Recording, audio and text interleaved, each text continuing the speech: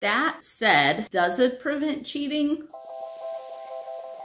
Hi guys, I wanted to talk to you about, maybe I should get the tripod. Dad, do you know where the tripod is?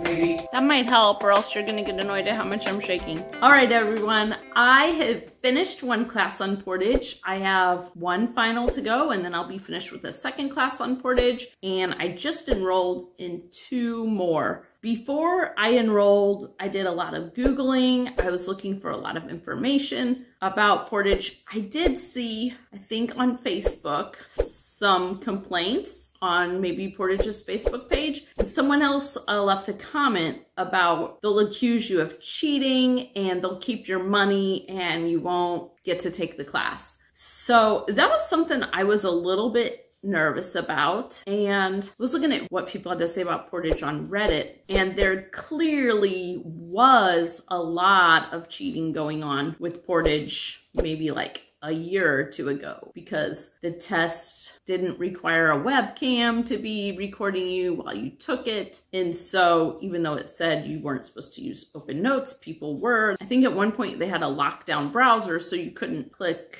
other links on your computer while you were taking the test, but there's no webcam, you could just use your phone to look stuff up. So people were cheating. They were talking about on Reddit, oh yeah, it was an easy A. I mean, I just used my phone to Google the answers if I didn't know them during the test. So people used to cheat a lot on Portage. And I think that's probably why a lot of nursing schools won't accept Portage, because they know just because someone got credited Portage doesn't mean they learned the material at all. Because of that, I mean, obviously it's to Portage's advantage for more schools to accept their credit, because they're going to make a lot more money the more nursing schools will accept their classes. So Portage has installed this lockdown browser you have to use, and basically what that is, it's a program you put on your computer, and every time you take a test you have to open up the lockdown browser. Like instead of clicking on Firefox or Chrome, you click on the lockdown browser, you log into Portage, and you can't do anything else while that browser's open. So you couldn't go check your email, or you can't take a screenshot, you can't use function keys, stuff like that. And there's a webcam recording you. So yeah, that's the safeguard they've done to try to, I think, tell the nursing schools, look, you can trust the grades these kids got from here, or the students got. You should accept Portage credit. We make sure they're not cheating. Now, I think any class you take, probably this is the way it works. You have to have a webcam, and you have to have a quiet environment that is fairly uncluttered, and you have to use your webcam to show them all around the environment, and like even under your keyboard, under your mouse pad. And one of my teachers, about a third of the way through the course, is like, hey, you're not showing me under your chair and under your desk. So then I added that into it. If you have a calculator, it has to be, I don't know what kind. Like I just have a simple basic calculator I was using for chemistry. But you have to like hold it up to the webcam and show the back of it, you know, show that you're not hiding notes on it, and that it's not like a smartphone that looks like a calculator. I don't know. Those are the things they do to help make sure you're not cheating. And I will show you, I'll do a webcam check. I'll show you what it looks like when I do one. You also have to take ID of yourself and show them to prove that it's you taking the test and you didn't hire a smart friend to come take the test for you. They're doing all of this, I believe, so that more schools will accept their classes. So you want them to do this because you want the nursing school you go to accept this super convenient online class. That said, does it prevent cheating? There's still ways to cheat. Someone left a comment on one of my Portage videos about use us to cheat. I don't even remember what it was. It was a link to their video about how to cheat on Portage. I don't remember what they were saying to do. I don't remember. I think I just told them you're the reason why we have to do all this silly stuff to prove we're not cheating. But there's always ways to cheat. I mean, cheaters are gonna cheat. Well, I'll just tell you something. I didn't cheat, but so you can't have your phone with you. I wear, like, you guys see me in the big hoodies all the time when I take tests around the house. I accidentally had my phone in my hoodie pocket one time, the whole time I was taking the test. Well, you do the webcam check and, you know, show all around you. They couldn't see I was hiding a phone in my hoodie. I mean, I couldn't either. I forgot it was there. I finished the test and I was like, oh, I had my phone. I hope they didn't like see an outline of it and think I was cheating, because during the test, the webcam is just on your face. So you could be sneaky and like pull the phone out of your hoodie and, you know, like feel like you could try to be sneaky and cheat if you wanted to that way. They do monitor like where your eyes are. Sometimes the screen will flash up and it'll be like your face is not fully in view of the camera or something. Labs are open notes. So when I'm taking a lab, I might be looking down at my notes. That's when it flashes up. Or chemistry, if I'm doing a math problem on paper, that's when it flashes up. Just because it flashes up doesn't mean they're gonna accuse you of cheating. It's like the software. So are they gonna accuse you of cheating if you accidentally don't show something right in your environment? So I was told first several tests and labs I took, after I'd already taken several, they're like, hey, you can't take a test in that room. There's other computers in that room. Well, the monitors weren't facing me. I didn't think it would matter.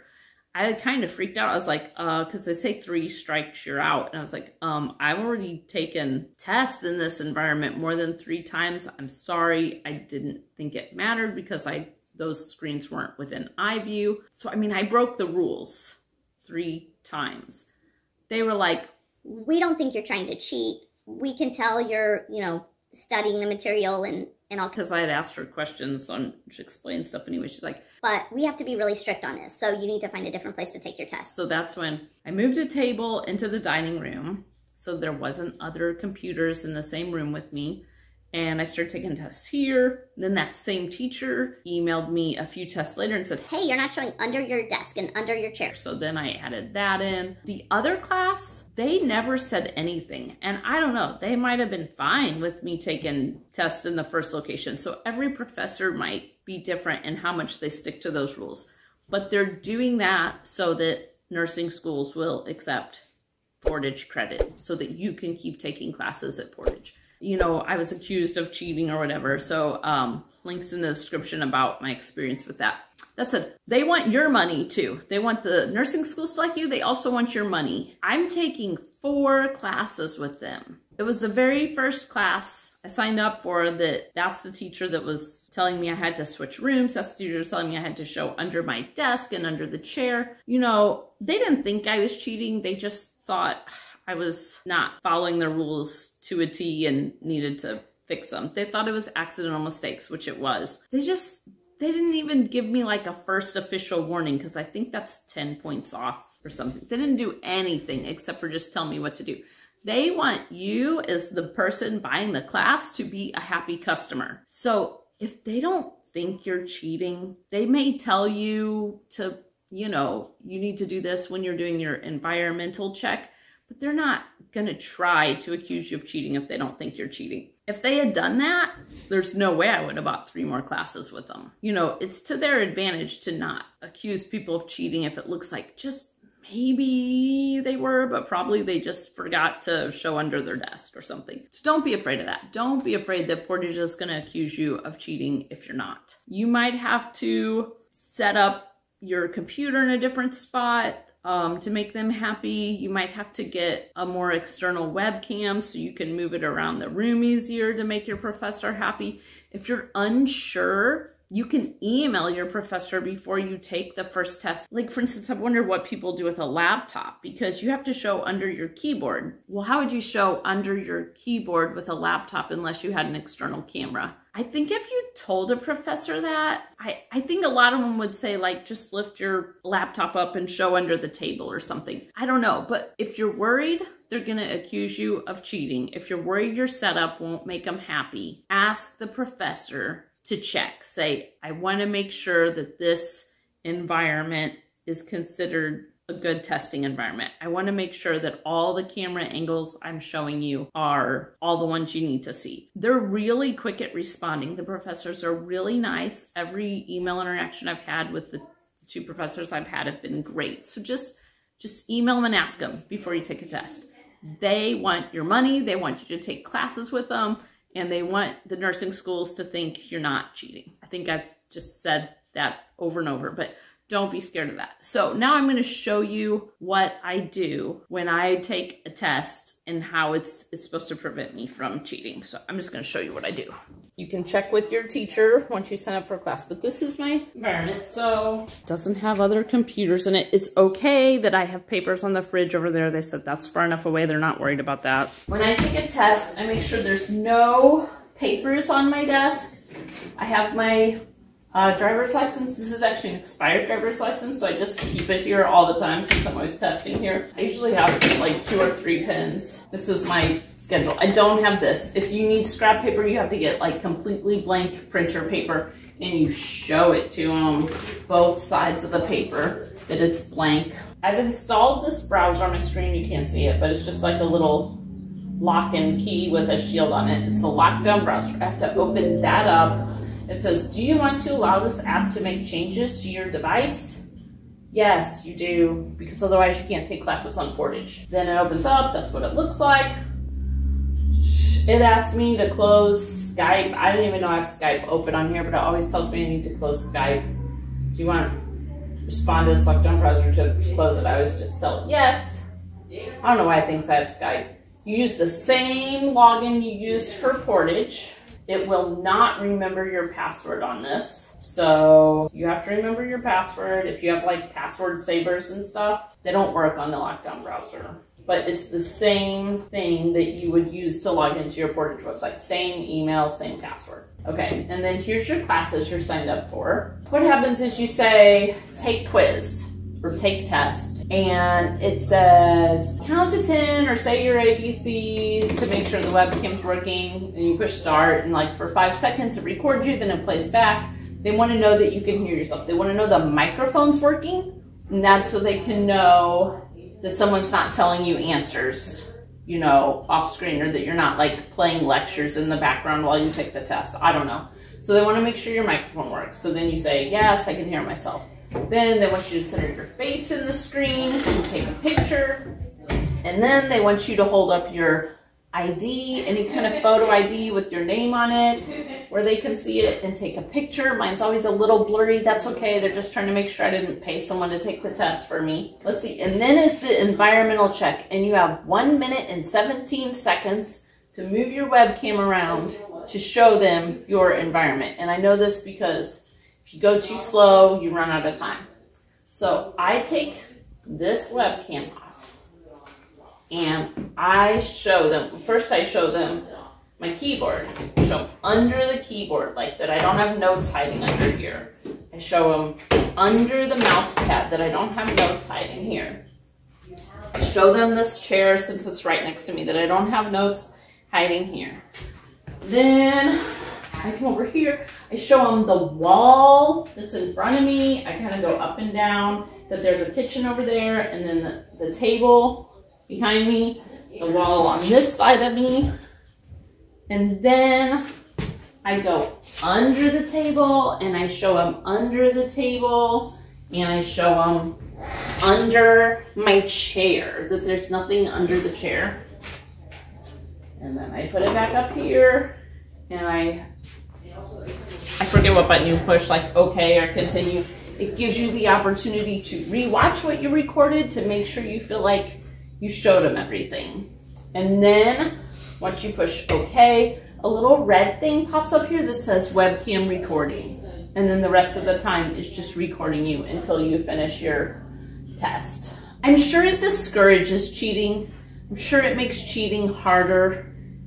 Like I said, if someone really wants to cheat, I mean, they let me take tests in a big sweatshirt. You could hide notes up your sweatshirt and then sneak them out, because during the test, they're only looking at your face. But I hope you would have conscience and feel like guilty doing that. And I don't know, people who are going to cheat are going to find a way to cheat no matter where.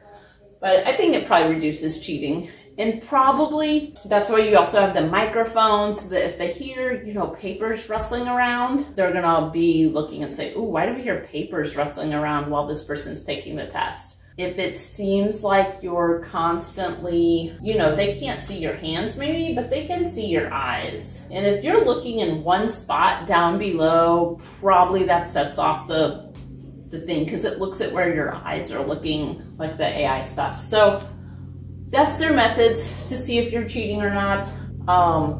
If you're worried, sign up for a class, just check with the professor. They want you to not be scared to do it. They want you to take the class. They want you to be a happy customer. So, I mean, I would recommend it. I've this for taking classes. It's so flexible. You can go whatever speed you need to. I got 2 classes done in like 5 weeks. You can't do that at a community college. You can't work that fast. I can work at 2 a.m., I can work at 4 a.m., I can work at 3 p.m. I mean, I can work on school any time of day. I can watch the lectures, take the test, review my notes. It's great.